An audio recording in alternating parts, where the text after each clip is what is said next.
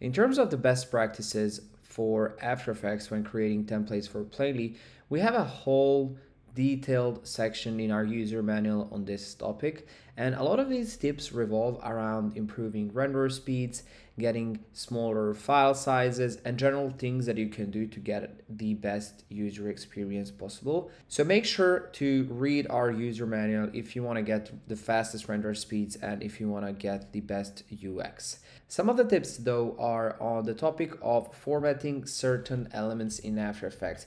These certain elements are elements such as text and images, and how to enable auto scale in After Effects. So no matter what text length you send or what image dimensions you send, the output video will always look nice. And this video is going to cover the key tips and tricks on how to format your elements properly. So let's go over the key expressions and the key things you need to know when it comes to After Effects and Play.ly. So how to make text auto scale?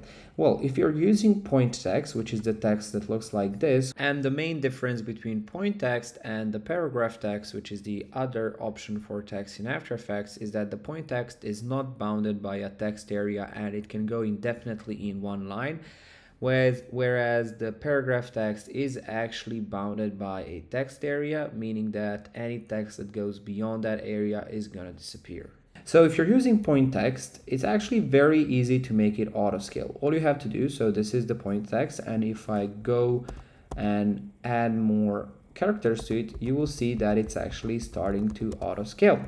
So what I did in order to achieve this is I actually created a bounding box, which is going to be the maximum width of this layer, and then I added this expression, which you can find in our user manual, to the scale property of this point text. And what's this expression doing is it's basically telling After Effects, okay, use the bounding box as the maximum width.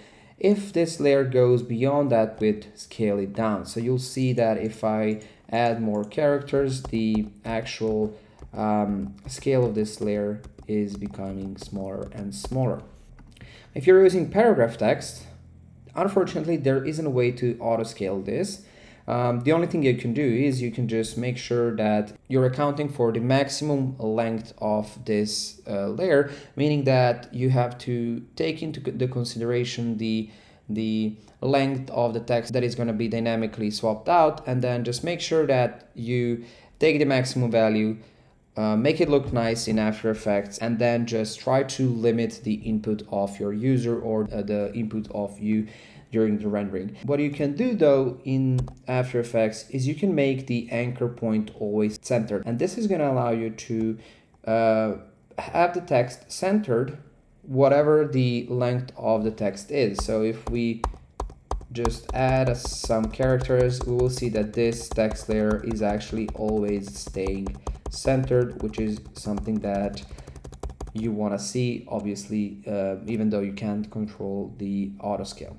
The third thing I want to cover is auto scale of image and video layers. So the method is the same, whether you're using an image or a video layer, and in this example I'll just show it on an image.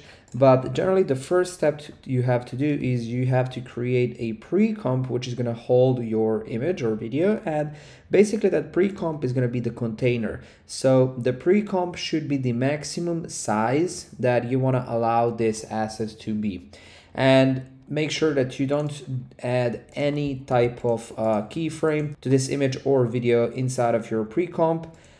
Just simply add your animation keyframes on the pre-comp itself. Now, the effect that is actually making the image auto scale is an effect that you can find in our user manual. Here, what you need to do is you need to simply download this effect, install the effect in your After Effects, and then apply the effect to the image or video inside of that pre-comp. Once you do that, make sure that you make the first checkbox on, and then depending on whether your container, so to say, your pre-comp composition is horizontal or vertical, apply an expression to the second checkbox. So if the composition is vertical, make sure that you use this expression. If the composition is horizontal, make sure that you use this expression. If your composition is square, you can just check first two boxes and it's gonna work. But basically we can see that I've added the expression to this second checkbox. And what this effect is doing, it is basically auto scaling. It's calculating what is the size of the composition that this image or video is in, and then it's scaling the image to fill this pre-comp, which is going to cause the asset to auto scale.